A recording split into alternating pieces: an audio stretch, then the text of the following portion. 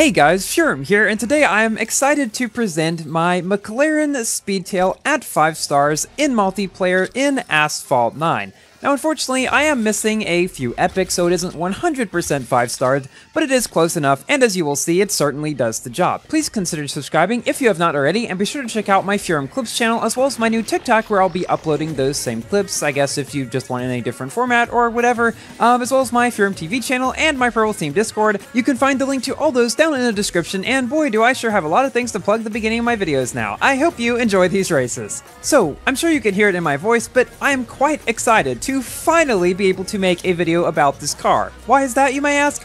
Well, let us go back a few months, it actually may be a bit longer than that, and let us present the story of the McLaren Speedtail that Furum tried to get multiple times, but always ran up a little bit short because he kept getting very bad luck in multi-packs.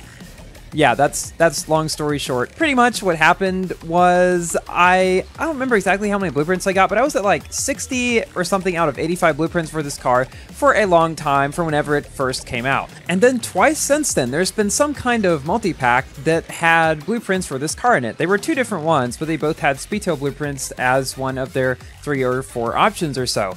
And one of the times I think I got to like 78 blueprints and I needed 85. And the next time I got super unlucky and I opened like 3,000 tokens worth of them and I just got 4 more blueprints. So I was stuck at 82 out of 85 blueprints for this car for the longest time. Oh, and by the way, I'd spent all of my tokens I had at both of those times on multi-packs because I really wanted this car.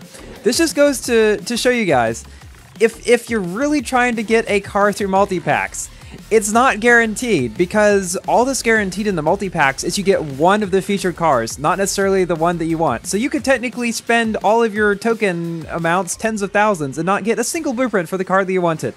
Rant over.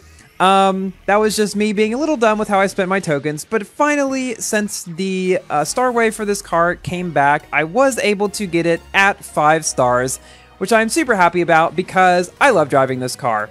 It's just one of the most well-rounded cars in the entire game, especially in S-Class. So even at 5 stars, it goes 269 miles per hour, which is pretty much identical to cars like the Zenvo, the Inferno, the Fenner, cars like that at max.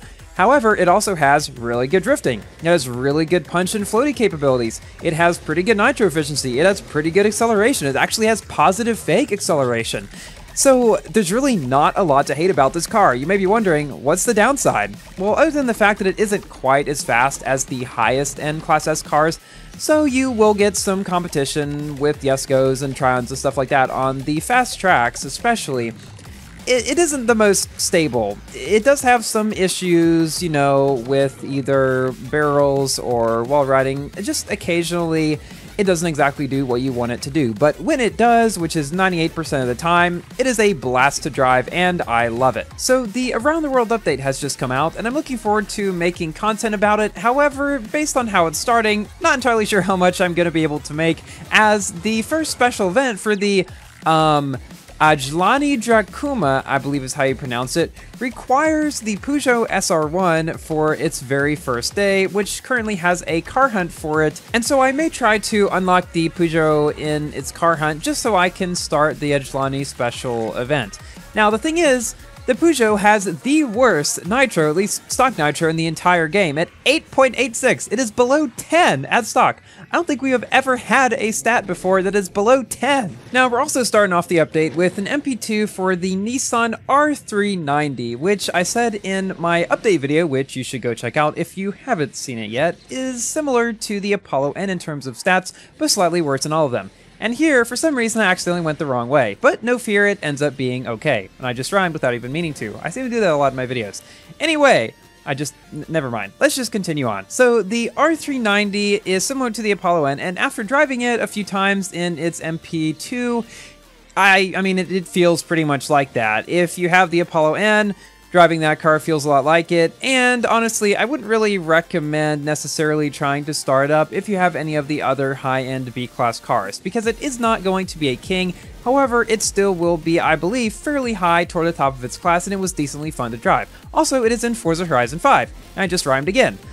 We might be testing that car in Forza Horizon 5 soon as well, and you can expect a video about it in its multiplayer season at some point. Maybe the next video, maybe not. We'll see how things turn out. Going back to the Edgelani Dracuma special event, that car is similar to the Bugatti Chiron in stats, so if you have that car or any other higher-end S-Class car already, it's not really one much worth going for either, and look at that, we did beat a Chiron in this race.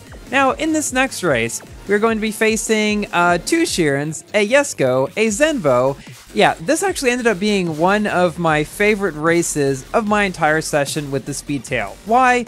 You will see pretty soon. Now, even though the Edgelani may not be super amazing in S-Class, one of the cars definitely looks more promising, the Agera RS. In my update video, I said that based on its stats, it looked like it could be a good competitor to the Jesko and the Tuatara, although not much with the Venom, which is still going to be the king of the game, and I think it will be for quite a while. I got a chance to drive the Agera RS and all of the other new cars in the update in the Max Retry Creator events.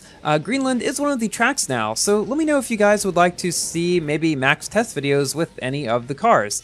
The one that I would be most likely to do is the Agera RS, so it remains to be seen, I guess, just how soon we'll actually be able to drive it. Usually, they give us a max retry event at some point. This is the best part of the race. They come around the corner, and I'm 4 out of 7, but then I grab their slipstream, and then shockwave around the final corner to pass the Chiron to grab first place, just barely. And I believe I was actually, well, not tied, but 1 frame ahead of the Chiron in second place. Quite the race. I thought for sure I was not going to win that one, but now we're moving into our final race where we have a Spark Owl, a Regera, as well as some other cars, and it's time for me to give my general review about the McLaren Speedtail. I'm sure you can tell throughout this video, but I really enjoyed driving this car. It was worth the blood, sweat, and tears I had to go through to obtain it without a doubt. By which I mean wasting all those tokens on multi-packs and then spending countless hours grinding the star rate, but it was worth it.